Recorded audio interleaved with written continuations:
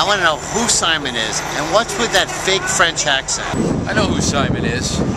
I've got a file on him. It's this thick. Like, I mean, literally, every time I turn around, he's right there. He's right there. Simon.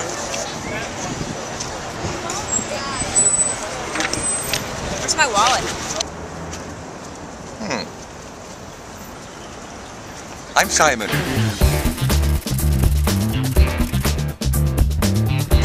Game of poker. Simon Lovell is a dear friend of mine. He's a suave, sophisticated charmer who will take your wallet without your knowledge. And he is the guy that we go to whenever we need somebody to answer a con question. I started off when I was a kid. My grandfather was involved in that industry.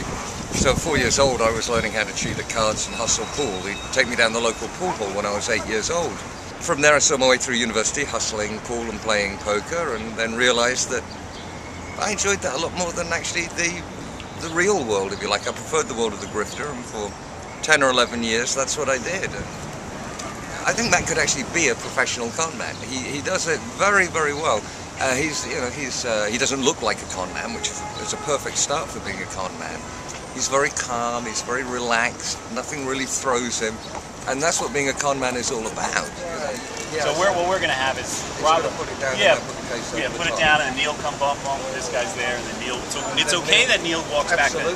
Oh, it is. Okay, because I was thinking what? Well, today we're doing how a team of thieves on the street would steal a briefcase, or indeed some object of value off somebody. And essentially it's a team effort. You need what they call a crew.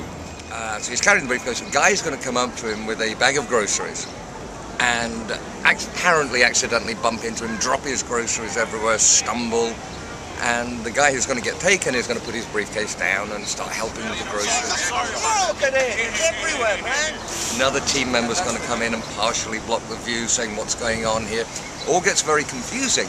And that's when somebody carrying an identical briefcase walks up, puts it down, picks up the other one, switches it, walks up the road, and the briefcase gets hidden inside another bag.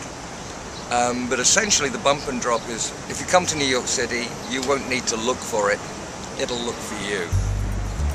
The top things you need to be a con man, number one, above all else, is ice cold heart.